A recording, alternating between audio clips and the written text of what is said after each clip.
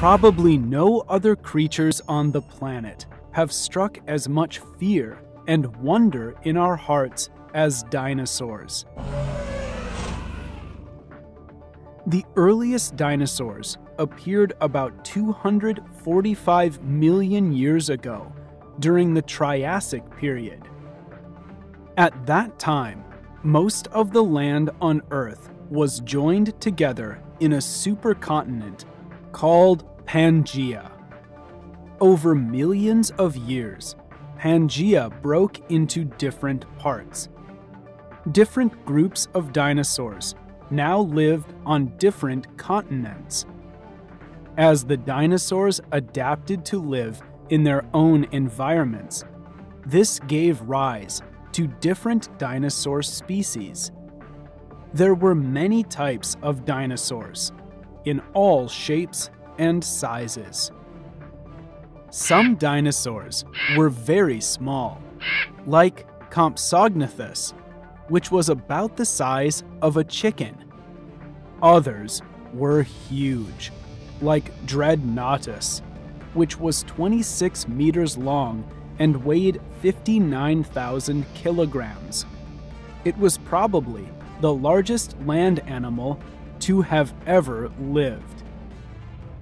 Dinosaurs ate differently too.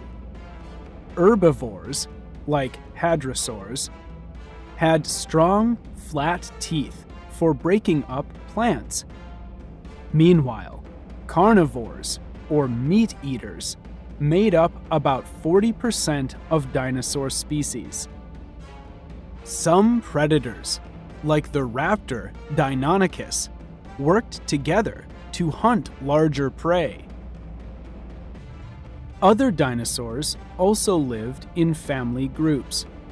Their footprints tell us that some of these ancient reptiles traveled together.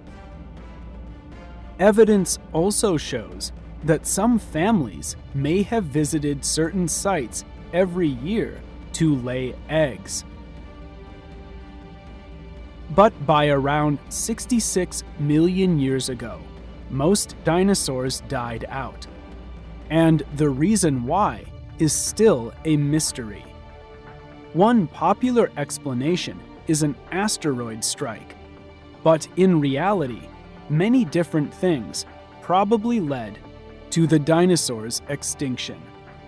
In fact, dinosaurs were already disappearing by the time the asteroid struck. However, several dinosaur species survived. Some are even relatives of today's birds. The world has never again seen land creatures as great as the dinosaurs, but they continue to live on through their fossils left behind. There are many more species still to be discovered.